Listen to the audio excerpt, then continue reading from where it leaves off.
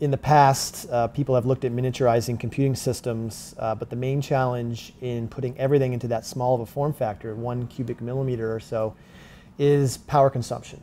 So we have spent the last 7 or so years working on ultra low power integrated circuit design techniques. We fairly quickly figured out how low the power needs to be so we can shrink our battery down to millimeter size. Now all the components that we started looking at that we need in this computing system consume way more than that. And so it wasn't just an issue of taking one component like the memory or the processor and bringing it down in power. All of them had to be redesigned to be much lower power.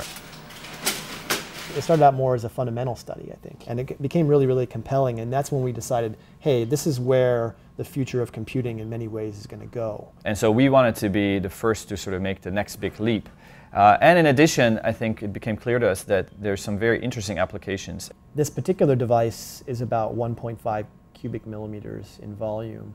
It's aimed at intraocular pressure monitoring for glaucoma diagnosis and management. So this device can be implanted in the eye with a really simple outpatient technique. Whenever the user brings a sort of a receiver wand toward their eye, they're able to actually read out the contents of that data.